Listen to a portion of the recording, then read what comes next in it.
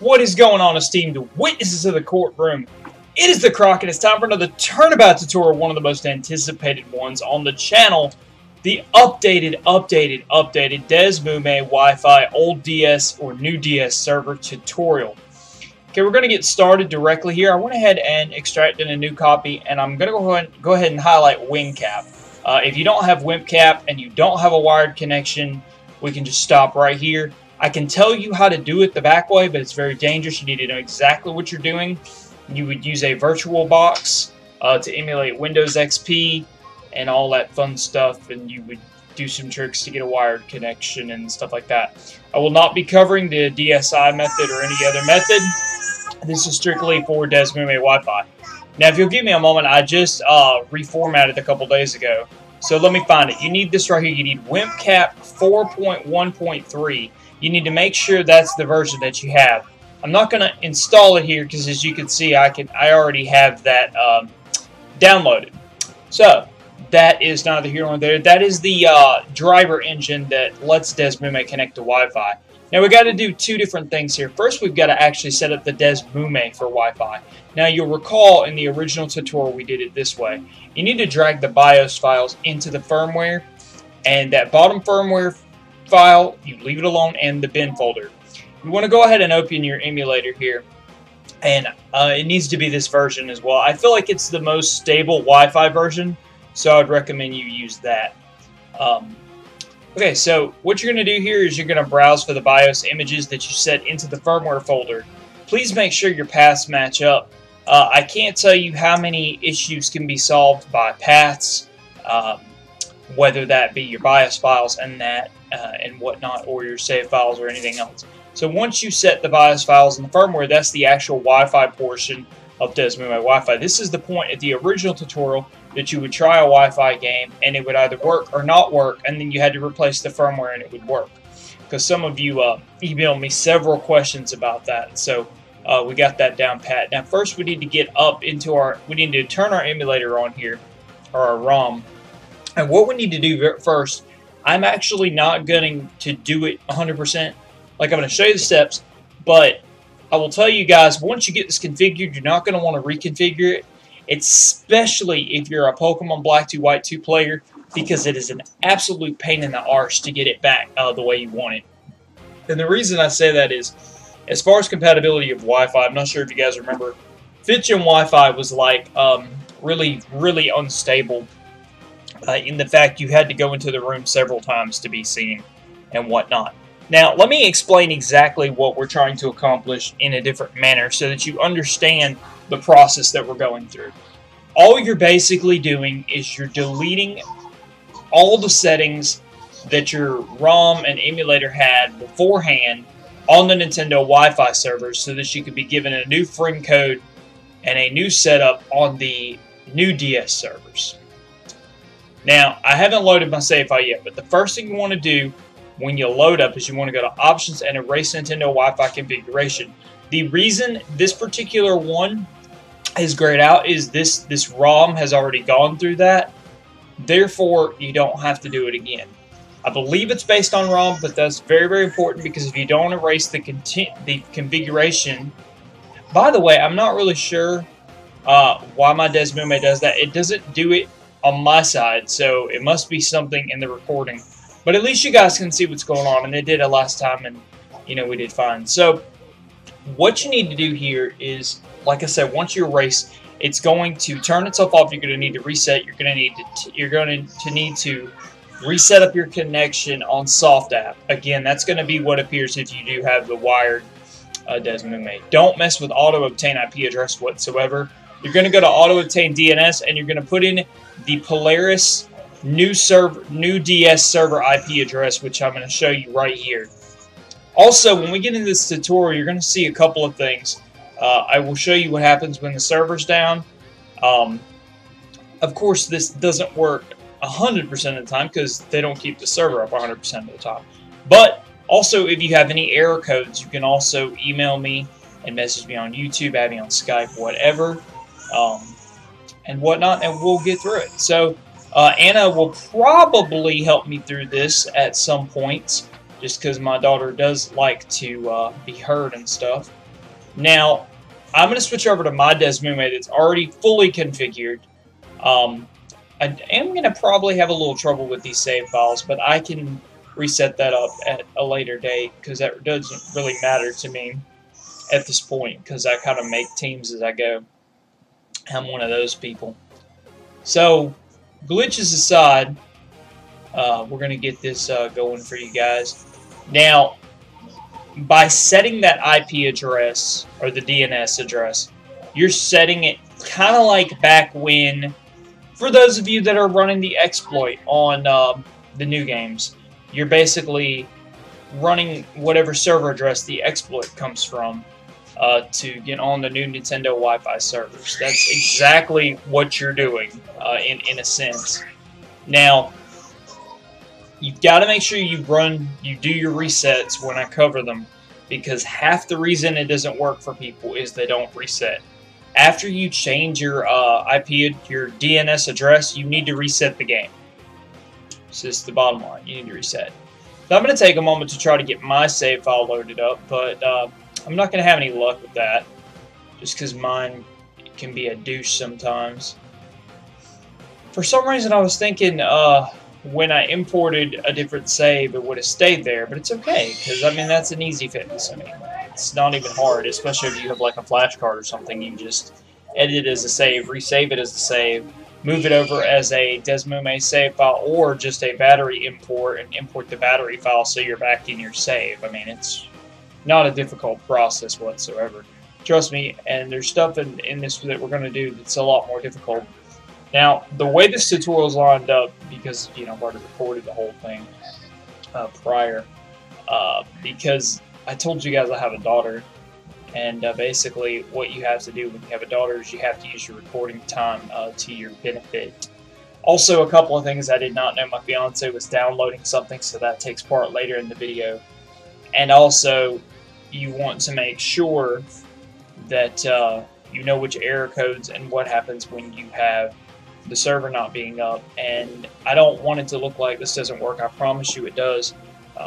Thanks Mr. Orskid for the save file, because I was recording his side of the battle, because at the time that we played I could not get my Black 2 to work on the new server, so I had to use Black, which is a lot easier, guys, but it's okay because some of y'all like those alternative forms and what have you, and the C gear alterations, and of course the sexy backgrounds for Black and White 2, when Capotics and some other people showed those up. So, as I said, I'm trying to get my save file. It's not really going to be working for me. It's okay though. I decided just to reload Orz's file so we can continue this tutorial. Now to recap, the only things that to this point that we should have done, we've installed WinCap 4.1.3, which runs the driver at the start, which if you have a wired connection and you have all that fun stuff on WinCap, then you're good to go. Now, another big error is what'll happen is you'll go get your friend code or what have you, and you won't have this DNS set. What you need to do when you set this DNS after you reset the first time, you need to put it back in and you need to save the settings. I don't even care if you test the connection, because it's going to work. You just need to save it as default, because you're going to go to get your friend code and you're going to wonder what the heck's going on when you can't get it. Now, this is going to come into play right here. I'm showing you that, I mean, you see that I have a wired connection. It takes a little bit longer only because of the fact that she was actually downloading something and I didn't know this, because Lexx does that. She's ninja when I'll be recording and whatnot. She'll be downloading because that's exactly how she is. Now, as far as the stability of 5th Gen Wi-Fi, what you need to make sure you're doing, if you have Skype or anything and your computer is not really super ultra powerful, you need to close Skype and everything once you get connected. Also, for those of you with Desmume, which now this can run Desmume to Desmume, not sure how stable it is. I'll have to let you guys know on that.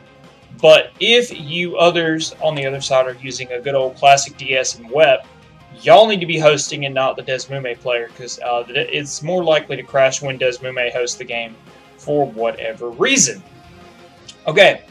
So I believe this is going to be fantastic, because it's going to show you guys what happens when you don't do exactly what the instructions are. I'm going to show you. Now, you won't even have this part if you delete everything, because what it's going to do is act like a new connection and whatnot. And what's going to end up happening is you're going to be to the point where, you know, you have no friends in your pal pad. Would you like to get your own friend code at least? Now, what you want to happen is your game not to work, like not to match, where you have to update your game card to be the game card that you connect on Wi-Fi with. You want that to happen. That's again resetting your connective services over to the new DS Wi-Fi servers, as opposed to holding all of your information on the Nintendo DS servers, the original ones that went down May of, wow, 2013, I believe. I mean, it's been that long. Hard to believe it's almost been 2 years since we've had good old classic DS Wi-Fi. Now, there's been a lot of rumors as well that it does not work with Black 2, Soul Silver, etc. Those are not true. They are a little bit more tedious. That's why I'm showing you Black 2, because, you know, Black 2 was a thing that you guys did back in the past. This is a good thing. You want this to happen. Now, if it does fail the first time, there's one of two things that's going on. Well, three things. One, you did not save your settings, which I believe it does happen in this tutorial. I forgot to save the settings. And what's going to end up happening is it's not going to connect to Wi-Fi because it can't find that DNS to connect to the new server. Number two error, the servers are not up. Number three error, you did not reset after changing your DNS, which is going to result in another error. I believe, if I'm not mistaken, Mr. Orski can correct me if I am wrong. I do believe it fails the first time automatically. Again, this comes down to the Catch-22 firmware issue from the original tutorial part. Some fail, some don't. You know, I've gotten messages. This right here is what you do want. That you can't connect to Nintendo Wi-Fi connection. You're going to reset. And this first time you're going to see I just didn't set my settings, which kind of puts you in a bind because you're supposed to set the settings, try to connect, fail, reset, and then reconnect is what is supposed to happen in that order. Now, if you're in this situation where you don't have any friends in your pal pad, then, well, I don't know what to tell you. See how I did not have the DNS set there? I've put in the number so many times I've got it memorized in my head, 104.131.93.87. You want to make sure that you put it in both the primary and the secondary DNS, and you can test your connection if you feel entitled to do so. The biggest thing, like I said, is just save your settings, which sometimes I'll test the connection and you'll close out thinking that you're all set, but in all reality you're not, because what you need to have done is tested the connection like a good human. Okay, so I don't know why I said that. You guys have to forgive me. I've been sleeping the past 4 hours, but when I woke up, I swear to God, it's like I shouldn't even have slept. Have you guys ever slept, but you slept so hard that you shouldn't have slept, and that you would have felt better and more awake had you not slept at all? Yeah, it happens like that. When you got downtime on Pokemon Shuffle trying to beat the game, downtime on YouTube, and downtime on Facebook games, you know, you've got all that downtime waiting for everything to recharge and set back up your hearts and whatnot and your energy, that you end up just taking these random naps during the day and night, which really sucks. Okay, so here we go. Let's try to go to Nintendo Wi-Fi now. Now, don't flip out. If for any reason it doesn't connect, it's okay. It'll connect for you guys. If you have any issues, you know, like before, please do message me, add me on Skype, what have you. But I believe in this particular tutorial that the DS Wi-Fi servers are down. You'll see how many times I actually try to go through and get this going for you guys. Now, again, you've got a good situation right here. I believe you also have to reset after getting your new friend code or what have you. It's going to freeze up because Lexx was downloading and then just really threw off my whole groove here. I was wondering why my emulator was freezing. I know Desmume don't run perfect on my computer, but it definitely runs enough to have Wi-Fi matches. I had a recent one with Oars. If you want to check that out, it'll be the video before this. Those of you that haven't, it was a pretty good match and stuff. I don't really play Ubers. But, yeah. I believe these 52 codes are the ones that have the server problem. But if you keep getting the server down issue, obviously, you know, it'll be back up in a little bit. I'm sure once we get enough people with this, because I know a lot of people have been wanting this tutorial updated, and like I said, I've been super busy with inventory coming up and everything and whatnot. The other biggest problem is people have the great thing where they can't delete their settings. That's bad. Because basically, if you don't delete all of your Wi-Fi settings, you're basically still going with all of the settings that you had prior to the Nintendo servers going down. And no matter how many times you try to connect, you're going to continue to get the error of Nintendo's stuff being down. Because, again, it's basically thinking that you have old Nintendo Wi-Fi and it's going to try to connect to the old servers. It's going to fail. And then you're going to wonder what happened, and you're going to message me or whoever else is still in this tutorial, and I'm going to look at you with those puppy dog eyes and ask you to please, please, please, please, get a new ROM or emulator. Well, the fix to that is you can take Desmume, you know, you got it in a zip file, and you just unzip a new copy. You just start from the beginning, you do your BIOS moves, you set everything up and whatnot, and that's it. That's all you have to do, and you're back in business, back on Wi-Fi. And then, once Desmume has Wi-Fi, you need to connect it back to the server. So, that's pretty much all you can do. If you do have the issue that you're able to connect to Desmume like old school, that's not a problem, but the Desmume Wi-Fi and the Nintendo DS server Wi-Fi are completely different ball games. The Desmume Wi-Fi is strictly just for the emulator. Whereas the emulator can get Wi-Fi all day, but you're never going to be able to play Wi-Fi with other people because you're not connected to the Nintendo Wi-Fi server that you're supposed to be connected to connect with other people. Alright then. But unfortunately, I have noticed the new servers are a lot more stable. See, right here, it's going to try to work, but the reason it's going to fail again is because of that download in the background that I didn't know about. And, but yeah, if the server's not, like I said, just try it again. If it's not, then that's fine too. But I'm not going to go through here for another 20 minutes and waste y'all guys' time going over how to do this. Like I said, it will work. It's finicky sometimes. You guys have to give it credit for what it is. It is an older type of thing. And Desmume is not the most stable thing in the world. Obviously, running it from a flash card and WEP and changing your router to the crappy WEP and all that fun stuff is still a way to do it. You're still going to search for your soft app. You're still going to delete your settings.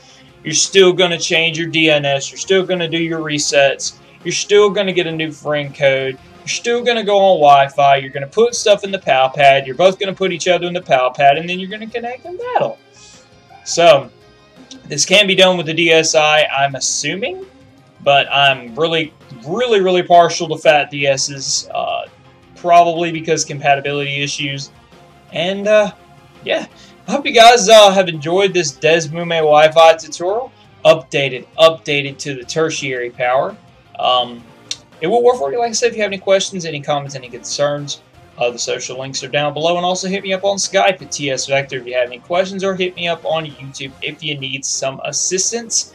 If you get everything set up and you'd like to battle and you have a DS you're playing on WEP, or somehow we get Desmume to Desmume going, that'll be pretty cool. And we can get that set up. So I hope you guys enjoyed. If you guys did, rate, comment, subscribe. Peace out, objection! Find the computer room, and peace. One small thing, I've been really inactive with YouTube for both channels, so if you'll give this channel some love, I also have a co-op channel with Lexx. If you guys check that down below in the description, I would really appreciate it. Let's get back up to Vec stardom, and let's get back to being, well, us. So it's all about y'all. You know, y'all are the esteemed witnesses. Y'all are the ones dropping the likes, leaving the comments, and being active and supportive. So thank you guys, and I appreciate your time, and have a good one.